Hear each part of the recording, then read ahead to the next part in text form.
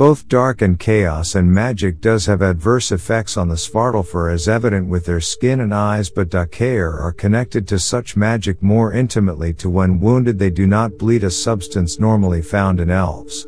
Overview.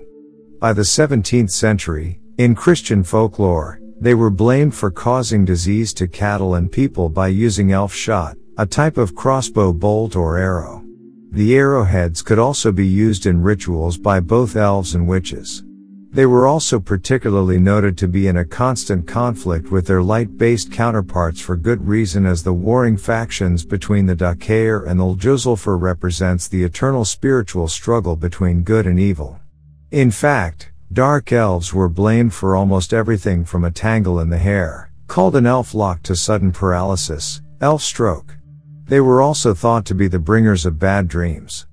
The Dökkálfar, or the Dark Elves, are a race of elves that dwell in caves deep underground and are thought to be as different from Light Elves in behavior as they are in appearance.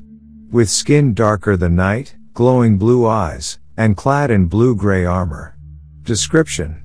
Their counterparts, the Dökkálfar, live in Alfheim, while the Dökkálfar dwell underground and look, and particularly behave, quite unlike the Dökkálfar. The Dökkálfar are described as fairer than the sun to look at, while the Dökkálfar are blacker than pitch. They are said to have eyes like the moon as it illuminates on the dark surface of water, and are even shown to have luminescent pigments across their cheeks or shoulders that resemble stars. While they are similar to Svartalfar, or drows, they are a different species of elf. Dökkálfar are more intertwined with the likes of dark magic and chaos magic, whilst Svartalfar can only utilize said magic and nothing more.